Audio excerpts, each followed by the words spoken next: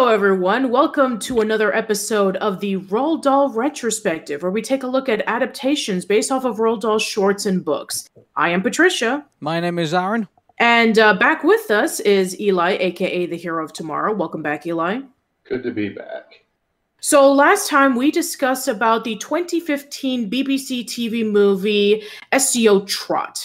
So this time around, we're going to be discussing about another TV movie from the BBC. We're going to be talking about the 2016 two-part TV movie Revolting Rhymes, which is based off of the 1982 book of the same name. So I wouldn't say it's much of a... I mean, when they say it's a TV movie, obviously it's developed into two parts. So overall, it's an hour, basically. So that makes it a TV movie. But really, it's kind of like, if anything, it's a BBC special that's divided up into 2.5 hours. So. Yeah. And for some reason, I don't know why, but the Oscars nominated it as a short film, which I guess it's true, but this was back when they decided to do part one as opposed to part one and part two, even though that they aired a day apart. But Revolting Rhymes did not win that Oscar. The one who actually won was Dear Basketball. If you remember, that was the Kobe Bryant short that originally got so much controversy. It's like, oh, really? A Kobe Bryant short about him playing basketball won the Oscars? But I think now with 2020, I think they're thinking about it a lot differently. Yeah, I just think with also as well, like BBC is obviously covenanted with great, stop motion and also 3D animated shorts as well. And like, let's not forget, it's pretty much the place where Wallace and Gromit got its start, and then eventually like various other properties, and including Shaun the Sheep and Aardman basically kind of like made their name pretty much going over the BBC, and then obviously that rolled on to various other artworks, and this is just once again another classic, I think, to add to the collection of BBC's archive. Yeah, even though that the BBC did distributed it, it was animated by two animation studios. One was Magic Like Pictures, which is located in Berlin, Germany, and the other one was Triggerfish Animation Studios, which is located in Cape Town, South Africa. So this is actually a really interesting movie because out of all of the animated adaptations based off of a Roald Dahl book, this is, as of right now, the only 3D animated film, because the BFG and, well, another one we'll talk about next month was done in 2D, while James and the Giant Peach and Fantastic Mr. Fox was done in stop motion. So this is a very unique one, and you can definitely tell when looking at this movie, the illustrations was done by Quentin Blake. By the way, anyone who's saying that, wait a second, what about the newer BFGs? Like, no, we reviewed the 1980s version, not the newest one.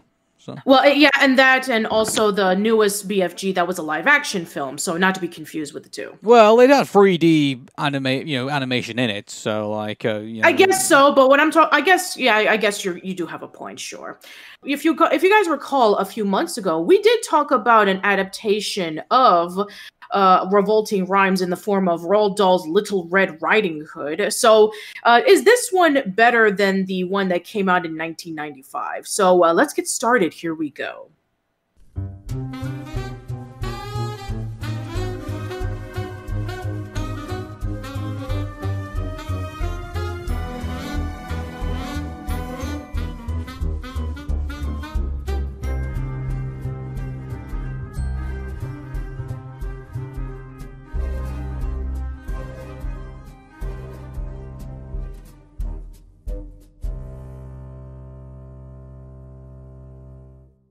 Unlike Roald Dahl's Little Red Riding Hood, in which they just chose one story, they decided to do 5 out of the 6 of the short stories that were featured in Revolting Rhymes. So for those who are not familiar with Revolting Rhymes, and also since it's been a while since we did discuss about Roald Dahl's Little Red Riding Hood. So back in '82, Roald Dahl had written a book called Revolting Rhymes, which was essentially new takes on classic fairy tales. And the fairy tales were Snow White, Little Red Riding Hood, Jack and the Beanstalk, Cinderella, The Three Little Pigs, and Goldilocks and the Three Bears. The only exception that was not featured in the 2016 film was Goldilocks and the Three Bears.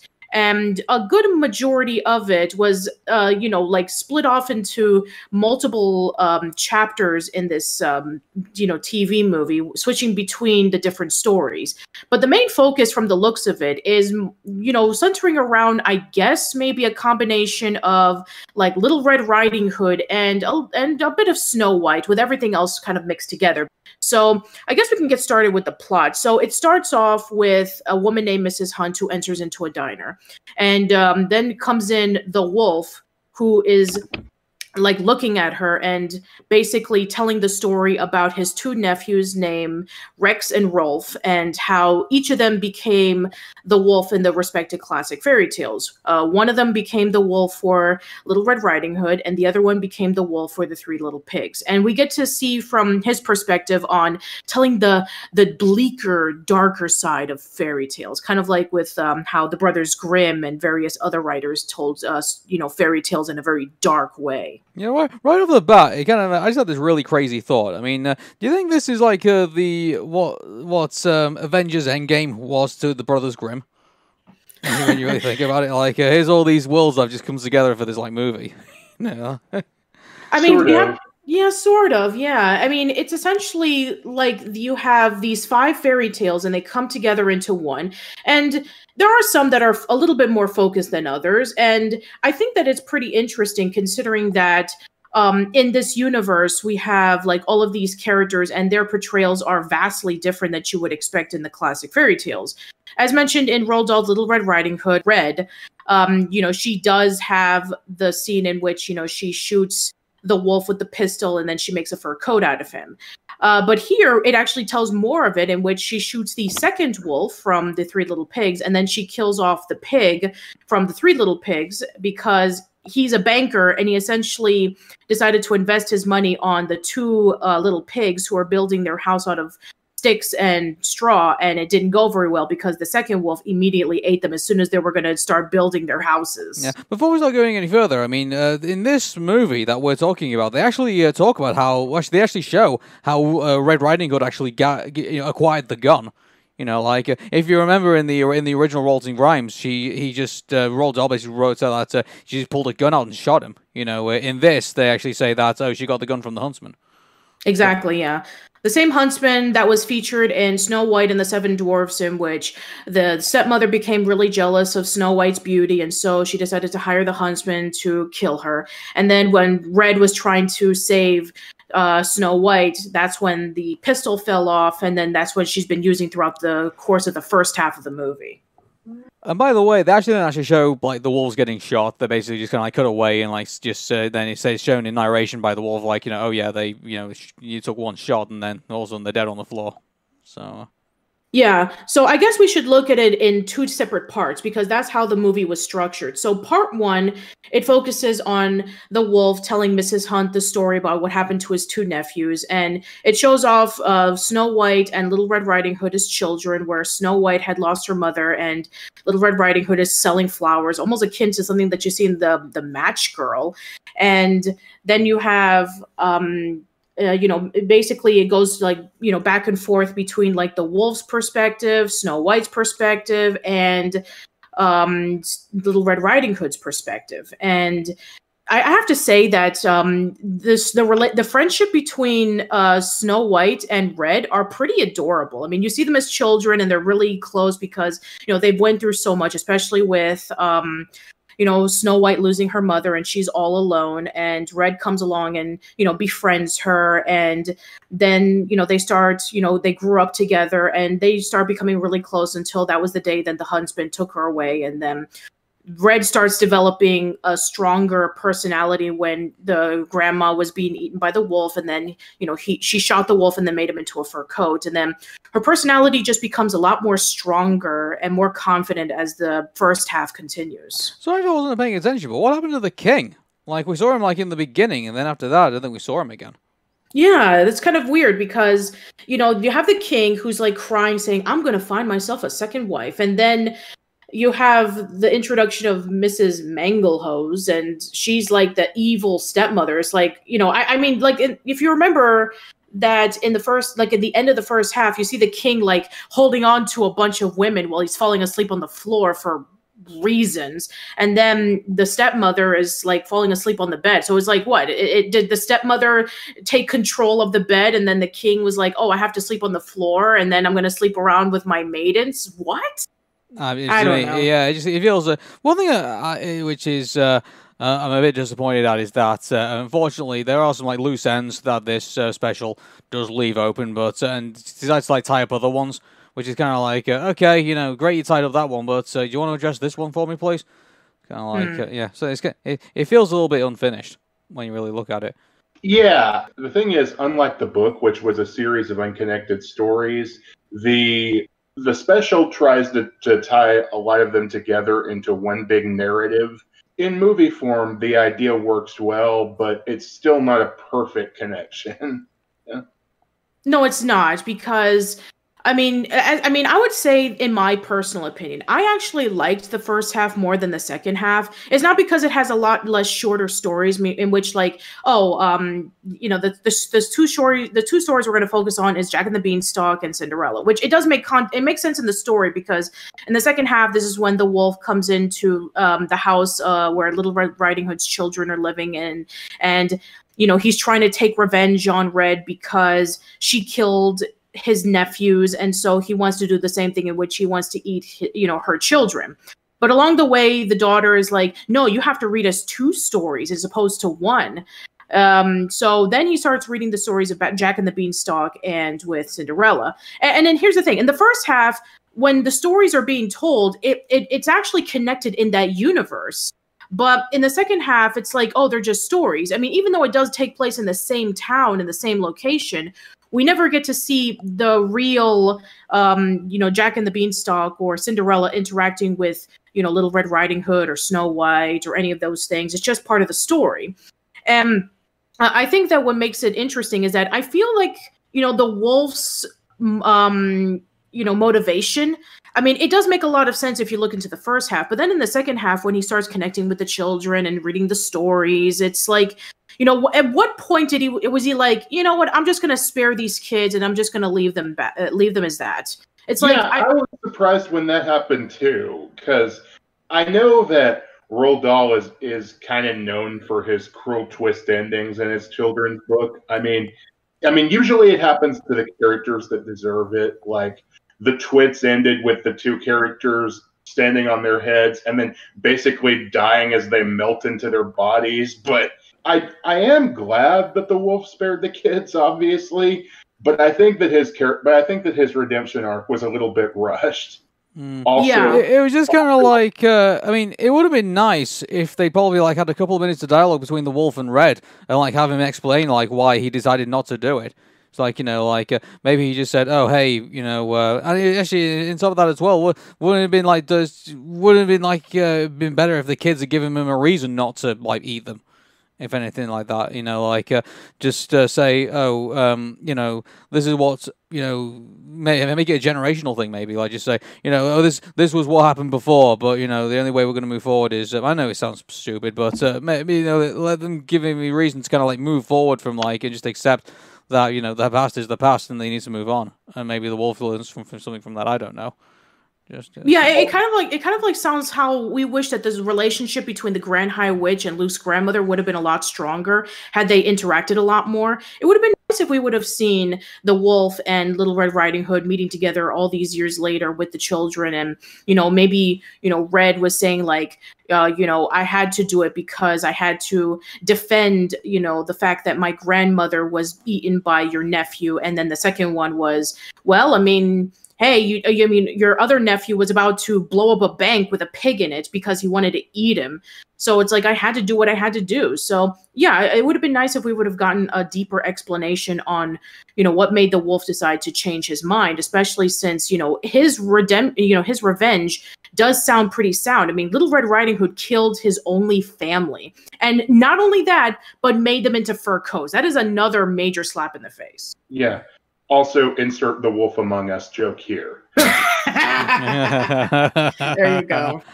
Yeah, but yeah, I think they needed some more explanation on that. I think in regards to that, because basically all it just says is like, "Hi, Red, bye," and then that's the end of the movie. You know? Yeah, exactly. So I think that with the story structure, I think that it's really interesting. I mean, I'm glad that they were able to stick pretty close to the original rhymes. I mean, how the fact that they were able to make it flow consistently throughout each of the different stories, even though that they have no connection whatsoever. Like, I like the fact that in Jack and the Beanstalk and Cinderella, they were next door neighbors, and then they ended up together with the story with Cinderella, that she married a simple jam maker. That jam maker just so happened to be Jack because he saw that Cinderella wanted jam when the evil stepsister threw her the bread, and she saw she saw the opportunity to take some jam so she could have it with the bread. And then Jack was, seeing that, she wanted some jam with her bread because it would make it taste really good. And so when he opened up the jam, the jam shop, after he got like the billions of dollars that he got from taking the giant's, golden leaves, that's when he decided, I'm going to name one of the jams after Cinderella. And I just like the fact that they were not able to hold any punches with this adaptation. Like, they were able to, put in the scenes in which when the prince from Cinderella cut off the stepsisters' heads, or Little Red Riding Hood, shooting the wolves and the pigs with a gun and then making them into fur coats, and the pig purse, respectively. I mean, they could have easily said, okay, we need to tone it down for the little kids because maybe it would scare them. Although admittedly the one no. Although admittedly the one thing that they did drop, and I can understand, was that that one line from the Cinderella Revolting Rhymes story about how the prince said, go after that nut, which was in the movie. Well, in the original Revolting Rhymes was go after that slut. So obviously they had to cut that part off because, obviously. But yeah, I think that for the most part, when it comes to the connectivity between the stories, it did a pretty good job. I mean, it was able to actually flow consistently. It was interesting throughout, and, none of the parts dragged or become boring, like in, Roald Dahl's Little Red Riding Hood, in which the narrator was, talking for 15 minutes that had absolutely nothing to do with the story. And then it just constantly wasted time with pointless filler. So at least the story felt it was fast paced, and that was a detriment to some parts of the story, but at least it was intriguing enough to sit through. Mm-hmm. Yeah. So now, in one story, I guess we could say that the prince busted it up by chopping a nut. I don't know. That was all. Yeah, I know. I apologize. But no, it's okay. But the one thing that I have to say is that I really like the little touches that they did with the animation when it came to the storytelling. About that one little scene in which when the pig was, bringing Little Red Riding Hood into his secret little, little lair behind the bank, and you saw him turning on the fireplace, and the fireplace, the fire flames looked like it was made out of paper, which I thought that was a really nice touch considering that this is actually a storybook. And, there was also little touches with the animation as well, in which some things looked like they were made out of paper, or some things, kind of stuck out, kind of like a pop-up book, which I thought that was a really nice touch. And the animation. Now, here's the thing. I know that we've criticized Quentin Blake's style of narration, of drawing in the past.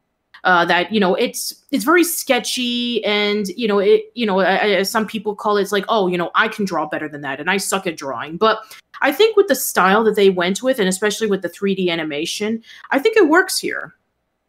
Yeah, I will say one thing that did kind of stick out for me about this movie is the way the human characters were designed. The human characters in this movie look like they came out of the Adult Swim show Moral Oral to me. Oh, wow. I can see that. I've not watched enough Moral Oral to kind of draw correlations. It was really nice, though, to look at. And I think it looked to me look more like... I mean, that's the thing as well. It could have easily looked pretty cheap if they decided to, not put enough thought into the character designs. I've seen that done too many times in 3D animated movies. Yeah, and I have to say with the voice cast, it was done pretty well. You have Dominic West as the wolf, and you have Brydon as the king and the banker pig. Rose Leslie as Little Red Riding Hood was probably my favorite because she was able to play off the sad and kind of timid character, but then she started growing as a character when she starts killing off the two wolves and the pig for cheaping on her money. But shout out to Rose Leslie. She played as Gwen Dawson in Downton Abbey and Ygritte in Game of Thrones, and she was done pretty well in her portrayal. And Gemma Chan as Snow White. I have to say that with the wolf's narration, I mean, the wolf's voice and presence is very, very good. But I have to say, when compared to the last narrator that we talked about with James Corden and SEO Trot, I think, in my opinion, I still think that James Corden is the best narrator we've seen so far. Well, I would make the argument it's kind of unfair to compare the two, because you've got two conflicting narratives. You've got James Corden telling the delightful tale of how these two old couple got together, pretty much, and so then you also got the twists and turns of that as well, which made it all whimsical. And then obviously you got kind of like the dark, telling of these fairy tales, which is done by this narrator in this movie. So I think I don't know. I think it's a bit unfair to compare the two in some way. Well, here's the thing. I'm not comparing it with the performance. I'm comparing it to how they fit in the story. Like, here's the thing. Like, I can understand of, the wolf knowing about what happened to his nephews. That I understand. But then how did he know about the details with what happened to Snow White and with Little Red Riding Hood as soon as, they were done with their lives? Like, how did he know about that? From reading in the papers or, listening in the radio stations or something like that? Now, I can understand the second half. He's actually reading the book to the children. But as for the first half, how did he know about the details of what happened to their lives? Well, I think it just goes back to the original complaints about the movie. The fact is that they've tied up some ends but not tied up others. Well, apparently the wolf in this movie is like a master of disguise. So for all we know, he was spying on them their whole lives. That could be a possibility. I just wish that we would have actually gotten to see a little glimpse of that. Like, the one touch that I really did like was the scene in which when Snow White decided to grab the magic mirror from her stepmother and bring it back with the 7 dwarfs. The person that she got the ride from in the motorcycle was the fairy. And the fairy is not in the first half. She's in the second half. So it would have been really nice if maybe like every once in a while we do get to see the wolf in like a trench coat and, spying on spying on Red and Snow White to see what they were up to. I think that would have made it, tie a little bit better. Yeah. So basically he's our G-man in all of this. Yes, he is the G-man. Rise and shine, Red Riding Hood. Rise and shine. Oh my God. Yeah, I think that with the way that they were able to tell this, each part of the story, it does it really well with how it connects. And I think that with Dominic West's portrayal as the wolf, it just really lures you in. It's like you want to know what happens next. I mean, and that's the one thing that I can say that I can consider to be even way more superior than Roald Dahl's Little Red Riding Hood. I'm just going to flat out and say it.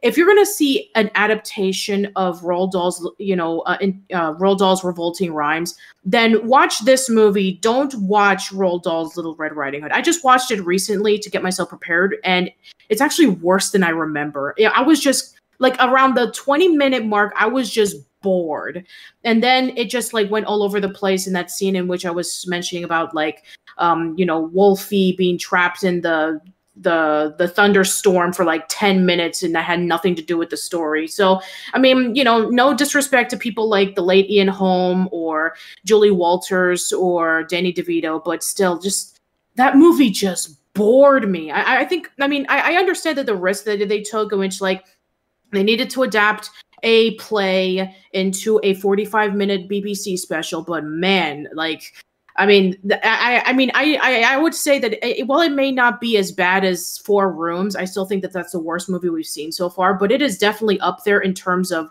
Danny the Champion of the World and breaking point in the fact that it's just so boring and it just drags on. So I would say that out of the two, this one is definitely the 2016 Revolting Rhymes is way better. It does have its problems when it comes to story structure, knowing that these are short stories that they had to compile into one movie. But you know what? They pulled it off better than I thought that they would. And you know, like in regards to the presentation, I mean, I think it's I like it, and you know, the music's great, the sound's great, the voice actors, I think I can't fault. You know, I think even though there's some you know story inaccuracies in some places, I think this is a good adaptation. I think of a Roald Dahl story. Yeah, I do think so. Now, as you guys know, next time we will be talking about another animated film, but let's just toss that aside for the moment and let's talk about the movies that we have talked about in terms of the animated adaptation. So comparing like the BFG, James and the Giant Peach, and well, I guess the other BFG, if you want to count that as an animated film, sure. But and then there's Fantastic Mr. Fox. How would you say that this movie would rank up there with the others? Well, unfortunately, there's one movie that stands out because it was actually approved by Roald Dahl himself, and that was the 1980s BFG. So, I mean, I would say that out of all of them, that basically gets the seal of approval, and I would say probably is probably the top one for me. Not only the fact that it was made by Cosgrove Hall, but you know, here's the thing about this: like, I'm not one to shy away from new talent, and I think what we've got here in regards to the Revolting Rhymes, you can definitely say that some effort and some passion was put into the project, and the fact that they managed to do this through 2 studios, I think, is a heck of an achievement. I think not just for the BBC, but I think for any production company, as far as I'm concerned. So, you know, I think kudos in producing something that I think we'll be talking about, I think, for a very long time. It might be a little hard to judge for me because I don't have the nostalgic connection to this that I have to James and the Giant Peach. In fact, I didn't even know this that the Revolting Rhymes adaptation existed until Patricia told me about it. I watched it shortly after she told me, though. Yeah, I'd be inclined to agree. I think the BFG is probably the best one so far. I do really like James and the Giant Peach. Revolting Rhymes and Fantastic Mr. Fox, deciding where they go is a bit harder. I do really like the animation in Fantastic Mr. Fox more than I like the stuff in Revolting Rhymes, even though both are good. I think my only complaint about James and the Giant Peach is that they basically pad in Randy Newman as far as much as they possibly could, and to the point where you basically have just unnecessary song numbers at this point. You have to understand, Aaron, it was the 90s. So these kind of song numbers, even though that they were not necessary to the story, it was kind of a common thing. And as for me, now here's the thing. Now, similar to what you were saying about like, oh, I didn't know of this adaptation until I told you about it. I felt the same way about the BFG. I didn't know about the BFG until Aaron told me about it. It's like, oh, you know, this is one that I really love, and this is one that Roald Dahl himself approved of. So I had no nostalgic connection to it. Oh, by the way, for all the fans who are fans of the 1980s BFG, the soundtrack is now on Spotify. Nice. So sometimes secretly is like my favorite, you know, movie song, pretty much, you know, with exceptions, obviously. But you know, now that I've got that in my playlist, yeah, it's that's wonderful. So.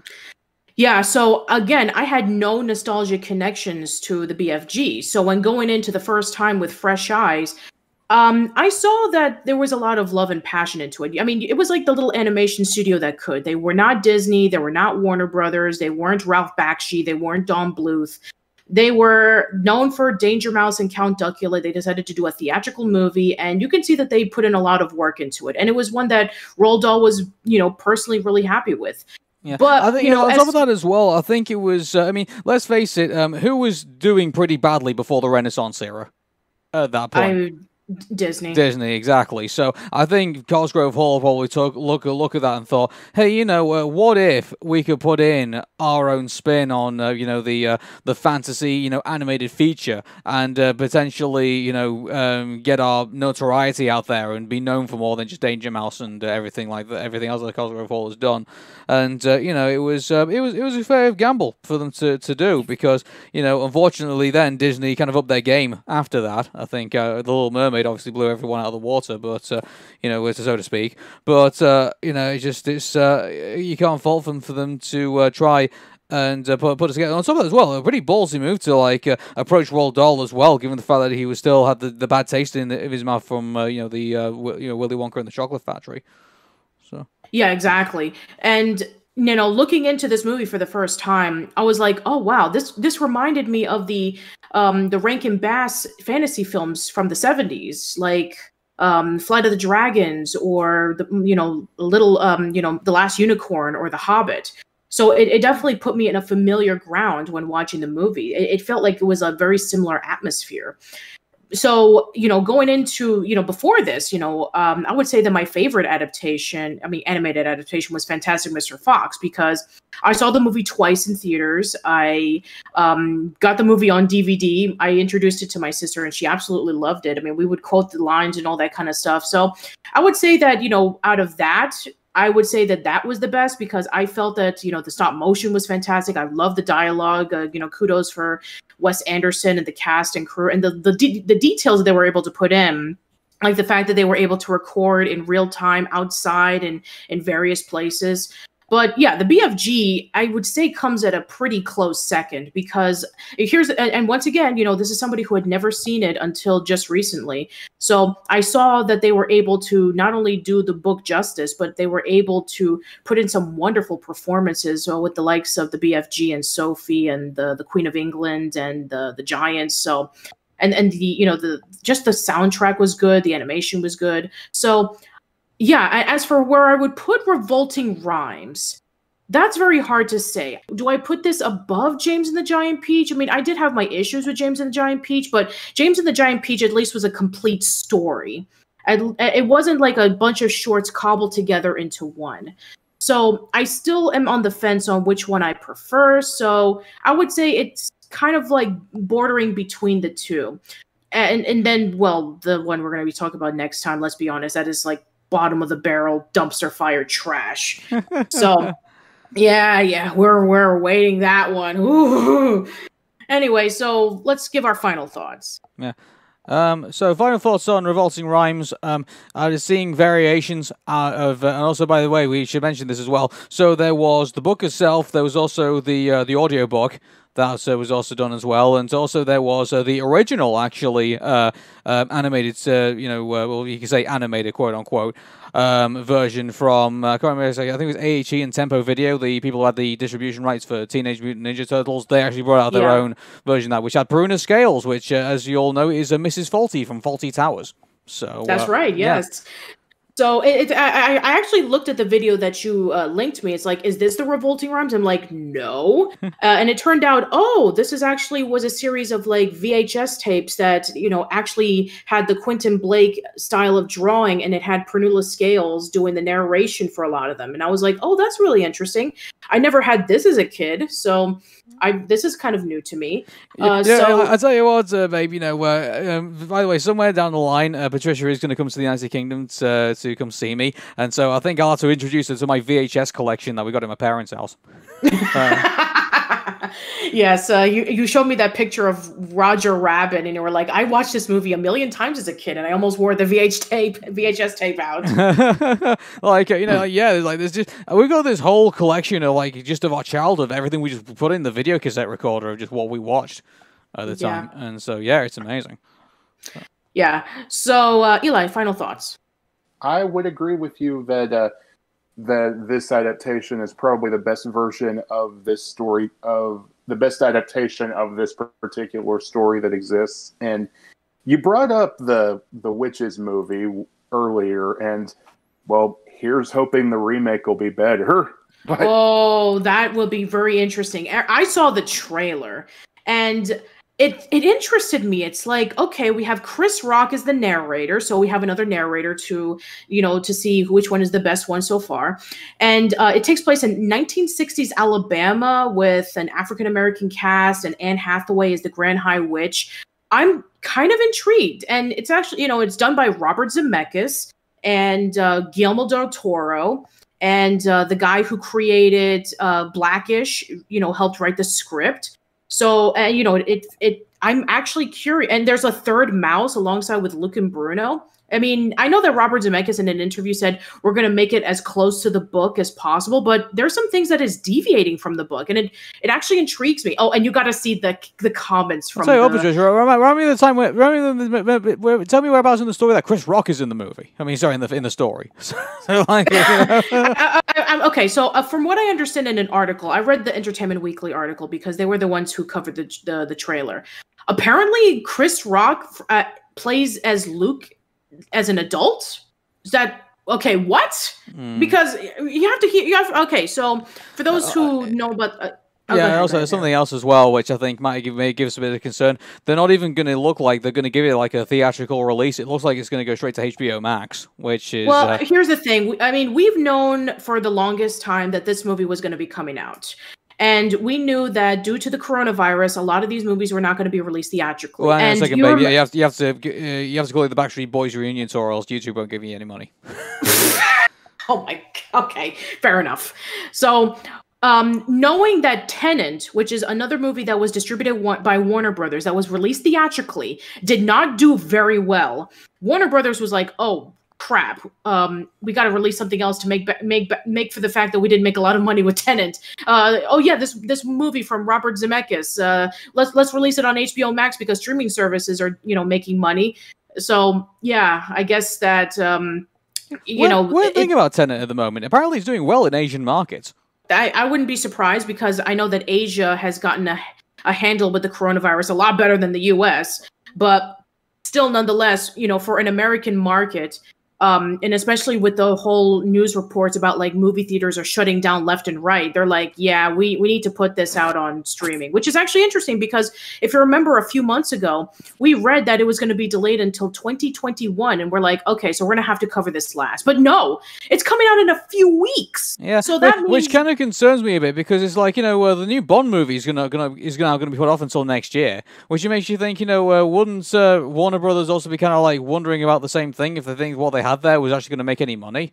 So the fact that it's going to go straight to streaming is a little bit concerning for me. A little bit like it'll make me wonder, like, when we go and see this movie, like when it finally gets released.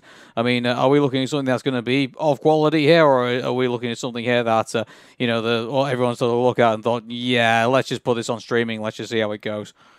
Oh no, they're gonna do the same treatment that they did with The Croods: A New Age. Well, yeah. The thing about Tenet is, from what I heard, it only got released in theaters because Christopher Nolan demanded it, basically. Oh God, really? And he has a lot of pull. So, Well, Christopher Nolan is not a salesman. Let me just tell you that. Yeah. Yeah. And I think you'll, but mind you, like, who knows at this point, like, hopefully Christopher Nolan will probably take a look at this and think, oh hey, this hasn't worked out so well, but unless I fly to Japan, Yeah, that's true. But anyway, continue, Eli. It's I have seen all of the articles and trailers for the new Witches movie, and as someone who was familiar with the book and really didn't like the first movie adaptation for a lot of the same reasons that you guys probably listed, but the thing is, I have a lot of faith in Guillermo del Toro to get this right, even as weird as the changes they made were. So sure. Here's hoping that this will at least be a better version of the book than the first one. Do you know what I'd like to see in the new movie? Like, at the very end, obviously they acquire, like, the whole book of, like, all the witches across the world of, like, and they basically have to go hunt them down and find each and every one of them, and I'd like to see that. That would be so good. Yeah. A massive witch hunt. Yeah, they literally it's like maybe it's like I don't know, maybe, if they have to like ship in like any like particular products or anything like that, maybe think like I don't know if it's going to be a Samsung laptop or an Apple book or whatever. They acquire that from the Grand High Witch, and it's like, oh, look at this database. This is every single witch across the world. We have to confine these people, and that basically ends up being kind of like the montage, like that ends out the movie. I think that'd be kind of cool. And then you see like all these ways of like they get rid of all the witches, Yeah. And from the fact that Chris Rock is an adult narrating about his life, that makes me wonder, okay, so if it's either one of two reasons. They're going to not have Luke stay as a mouse for the rest of his life, or Luke is as a mouse, and as you guys know, mice live up to 9 years, and they age really quick and rapidly. So maybe they'll have like that final scene in which when Luke and the grandmother are dying together because they're going to be roughly the same age, and they're like, we'll live through this together. We'll live our last years together. So maybe they'll do that ending because, as you guys know, the original they were I going to do the doubt original ending. This is a worry for me in regards to Chris Rock, because I can't see him doing this, but I hope he kind of like puts some kind of like you know. I hope he plays the character as like, you know, I accept myself as a mouse, and you know, I take it with some kind of like you know, dignity, I guess you could say. You know, I could just see him just doing like loads, and I could just see him do stand up with it. You know, just making loads of really awful mouse puns. You know, like oh God, I know, I hope it's not. like, I hope not either. You know, like, you know, I like Chris Rock when he does stand up. You know, please don't make him tell really awful jokes in this movie, please. Well, he's just the narrator, so he's not like the main focus of the movie. Remember, it's like, you know, we have this kid. I don't even know who he is. I don't know if he's a new actor, but he did a pretty good job, and the transformation of him as a mouse is amazing. Like, wow. And I just hope that they do. Guillermo del Toro for you. Yeah, I know, Guillermo del Toro, just beautiful. And I just hope that they do Bruno better. Like, come on. I'm so sick and tired of seeing the Augustus Gloop clone. Change him up. Anyway, yeah. So now I'm kind of picturing. Now I'm kind of picturing Everybody Hates Chris, but with a mouse. Yes. Oh yeah. Oh my God. That'd be awesome. Anyway, so we're way off topic, but you know, I guess I'll just give my final thoughts. So, Revolting Rhymes. I don't think it's going to be like right up there with the others, like the BFG, James and the Giant Peach, or Fantastic Mr. Fox. But I do see that they did put a lot of heart and soul into this. I love the animation. I like the characters. I like the music. The storytelling could have been a little bit better, but the fact that they were able to compile 5 different stories that didn't exactly fit into one cohesive plot is pretty admirable. I would say that, you know, for those who can, you know, give it a watch. You know, for us Americans, part 1 is on YouTube. And part 2, you'll have to scrounge around for it somewhere because, once again, it is released on DVD, and I'm sure a lot of streaming service in the UK, but you know, you'll have to get a Region 2 DVD and, you know, get a streaming service to switch it over to a VPN account if you want to be able to watch it. So, yeah, definitely give this a shot. And before we conclude, I am going to be posting up a poll. That's right. We're going to be doing this a little bit early. For those who have been tuning into Pix and Dream Machine, Aaron and I like to post up a poll, and you guys get to rank on a scale of 1 to 10, 1 being the lowest and 10 being the highest. What have been your favorite Roald Dahl adaptations? Everything is in chronological order. So we have, starting off with 36 Hours, Willy Wonka and the Chocolate Factory, Danny the Champion of the World, Breaking Point, The BFG, The Witches, 4 Rooms, James and the Giant Peach, Roald Dahl's Little Red Riding Hood, Matilda, Charlie and the Chocolate Factory, Fantastic Mr. Fox, SEO Trot, and Revolting Rhymes, and the movie we're going to be talking about next time. So we're going to post it up early because, as you know, we mentioned before, every single time that we post up a poll and you guys have to put in your ranks, for some reason, at the last minute is when you post up your ranks. Like, as we mentioned in Dream Machine, you know, Boss Baby was considered to be the worst DreamWorks movie according to you guys. But then at last minute, you guys ranked as Shark Tale being the worst movie. So I'm going to give you guys a break. So in the comments, so in the description box below, there will be a poll for you guys to vote on your favorite and least favorite. And we'll be doing that around January because I was going to originally do it around December, but then the announcement of The Witches came out. And we're like, now we need to watch that movie, and then we'll need to look back on everything else. The next adaptation for the longest time will be it's either going to be the 2 animated series by Taika Waititi, or it's going to be the Matilda musical movie. So I don't know which one's going to be coming first, but yeah, once again, leave your ranks in the poll, and we'll go through the results around January. So that's it, everybody. Thank you so much for tuning in. Tune in next time, as we're going to be talking about Tom and Jerry, Willy Wonka and the Chocolate Factory. Oh boy. God help us. God can't help you now. All right. Until then, hope to see you in the next one, guys. Take care, everybody. Bye. No problem. See ya.